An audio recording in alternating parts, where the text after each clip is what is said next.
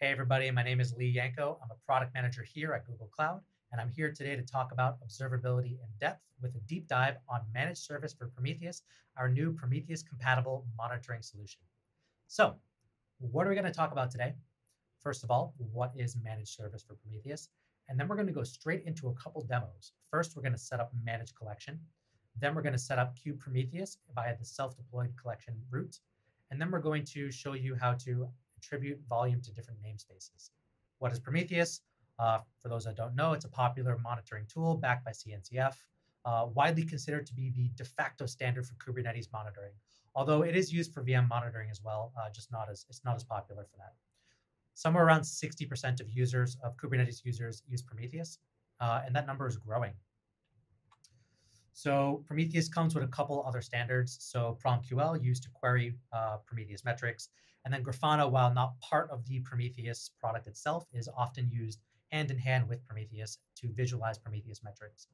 The Alert Manager product that also comes with Prometheus is technically a separate program, but it is used to route and inhibit alerts once they are fired from Prometheus. So in the Prometheus ecosystem, Prometheus sits in the center. Prometheus is configured to scrape metrics, and then it pulls them into its time series database. When an alert fires, it sends the alert out to Alert Manager, which then routes it to PagerDuty or Slack or whatever you use for alert and incident resolution. And then you set up Grafana to query Prometheus so that you can see these metrics live.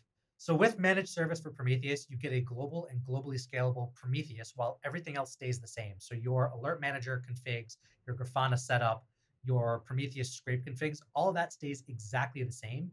And the hard part, the actual scaling of infrastructure, is outsourced to Google. There's two different ways to deploy it, managed and self-deployment collection, and I'll get into that in just a second. This works anywhere that Prometheus does.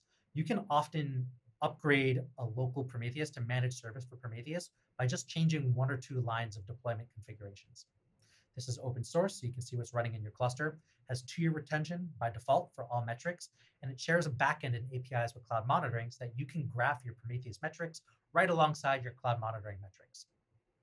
So there are two different collection options. There's managed collection for those that are okay with trading off some configuration flexibility in exchange for a fully hands-off experience where Google manages the scaling, the sharding, the deployment, making sure that they're stable, all the collection of Prometheus metrics. While self-deployed collection is good for those with extensive existing Prometheus configs that they want to just keep using, or for those people that want to use some of the long tail features of Prometheus that managed collection doesn't support. And you can use both of these together. So you can have managed collection for the bulk of your metrics, and then self-deployed collection for certain metrics that just can't be configured to be scraped with managed collection. So with that, let's jump into a demo and see how it works.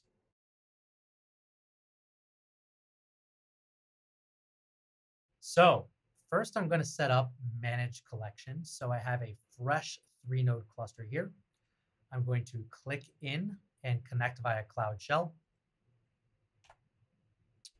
And then I'm going to just go over to the Get Started with Managed Collection page and just start copy pasting in commands. It's really that straightforward. It's about 4 commands. So first I have to create a namespace, the GMP test namespace. I have to deploy the setup and operator manifests. For GKE clusters 1.22 and above, you can also do this step using gcloud or the API. I have to deploy an example applications that there's something that I can even scrape. And then configure a sample pod monitoring resource so that it actually scrapes the example application. So now if we go over to monitoring and click on Manage Prometheus, we should be able to query this in about 1 minute while the scrape configs boot up and start scraping the data. So I'm going to pause here until we have some data.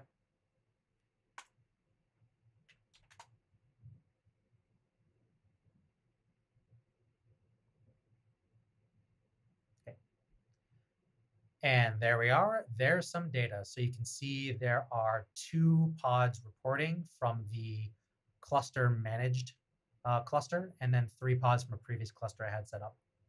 Now, let's go into cloud monitoring and query these metrics as well. So you can click into Metrics Explorer. The resource type, we'll type in Prometheus target. For metric, we'll use our trusty up metric. And you can see the data is reporting within cloud monitoring as well. So if we group by cluster,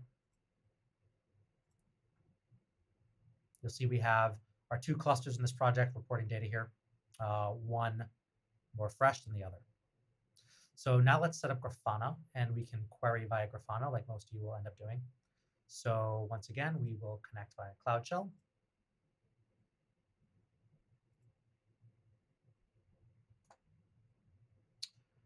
We're going to go over to the query data from the Prometheus service section. Now there's a couple things we have to do. So first of all, we have to sub in, we have to create a service account for this project, which I've already done, but know that if you haven't done that yet, you have to basically copy paste these commands here, filling in project ID with your current project ID. Authorize a service account, ditto, I've already done that. And then we have to deploy 2 things. So we have to deploy the Prometheus UI here. And I'm going to do that. So first of all, I need to get the project ID. So let me copy this.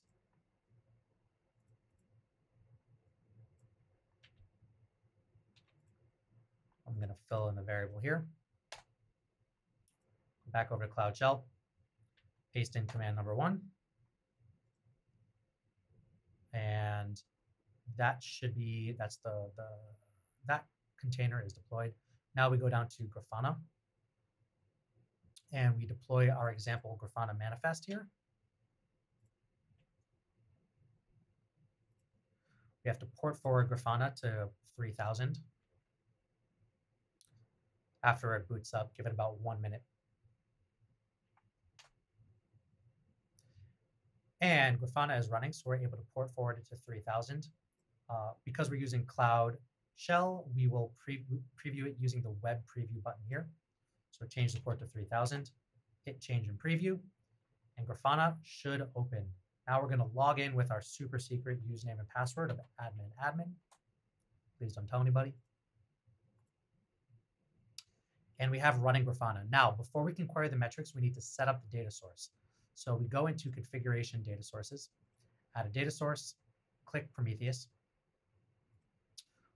Over here, we need to copy paste in the URL of the other container that we deployed before Grafana. Go down here and change HTTP method to get. Click Save and Test. Everything should be good. And now we can create a dashboard. Once again, we're on Managed Service for Prometheus. I forgot to rename it.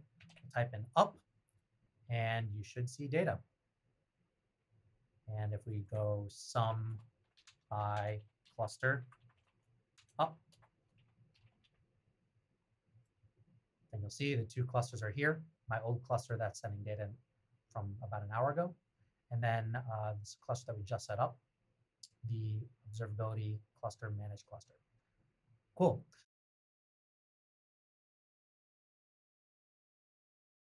So that's managed collection. Let's move on to self-deployed collection. So say you are using Prometheus and you want to send Prometheus data to managed service for Prometheus. Let's walk through doing that and show you how simple it is to get started with global and globally scalable Prometheus monitoring. So we're going to go back into Cloud Shell. And I'm going to go over to the get started with self-deployed collection section. Scroll down to Prometheus. And actually going to put a pin on this. I have to get Prometheus set up first. So we'll do that by going to the GitHub for Prometheus. I've already downloaded this onto my local VM. So all I have to do is apply these manifests to get Prometheus up and running. So I'm going to do that. I'm going to go into Prometheus main, paste these 3 commands.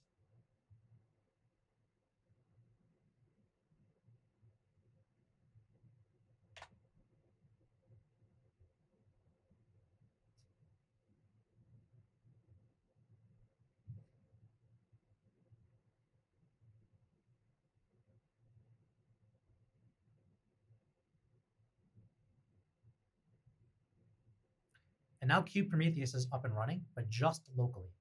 So how do we get that to send data to managed service for Prometheus? Well, you have to change 2 lines in your manifests. So I'm going to open up prometheus.yaml.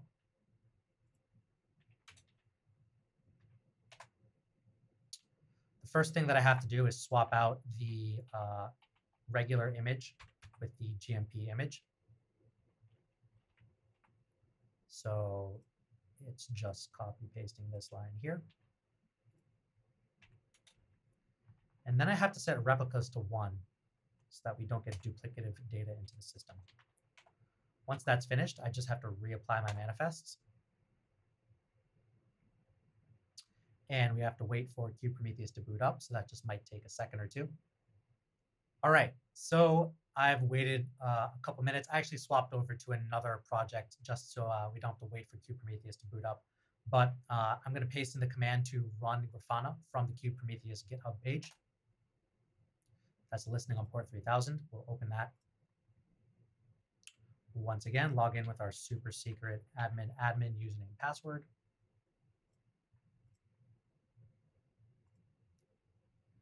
And here you can see all the Prometheus dashboards that you're used to using.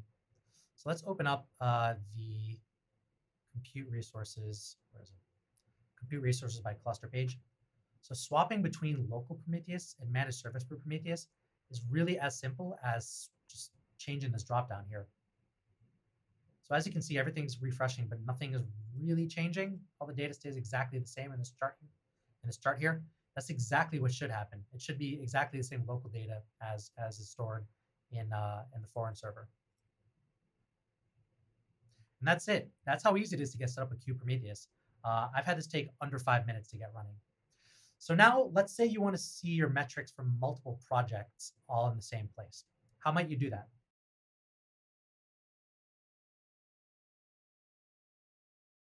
So in cloud monitoring, we have a concept called a metric scope. A metric scope is a project that contains other projects. So let's tab over here, go to monitoring.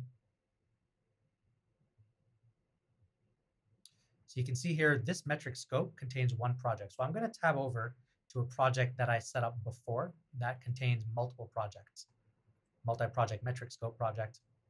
And you can see here, this contains 4 projects. If you click metric scope, you can see what those 4 projects are.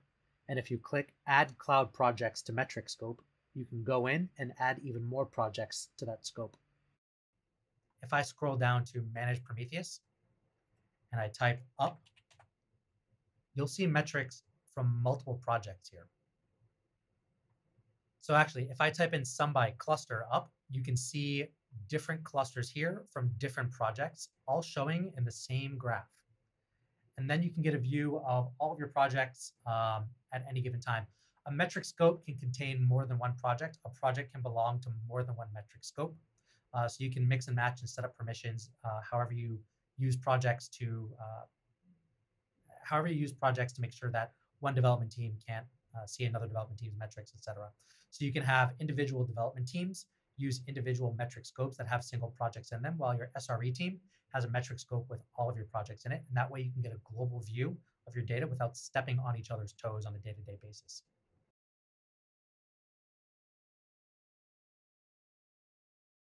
Now for the last part of the demo, I'm going to show you how to attribute volume to different namespaces. So within Cloud Monitoring, click Metrics Explorer. For resource type, you want to go to Metric Ingestion Attribution. For metric, click Samples Written by Attribution ID.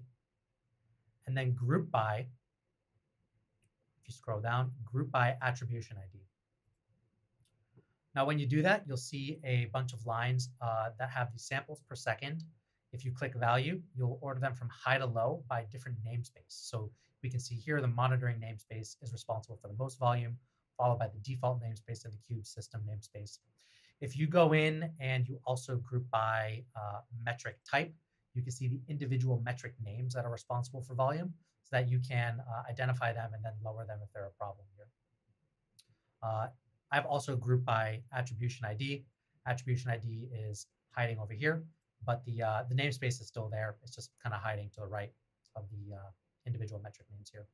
So this way you can, if say you use namespace to you assign namespace to individual developer teams, you can then say, this development team is responsible for this amount of volume.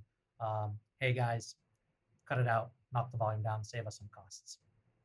Well, that's all I have for you today. To get started, visit g.co/cloud/manage Prometheus. You don't need to be enabled. It's open for all customers right now. That's g.co/cloud/manage Prometheus. And if you have any other questions, requests, or feedback, please visit our community page where Google product experts and folks from the community are answering questions. Just search for Google Cloud Community and Cloud Operations. Enjoy other sessions on observability by searching for Ollie in Depth on YouTube. Once again, I'm Lee Yanko. Thank you for joining me today. That's all.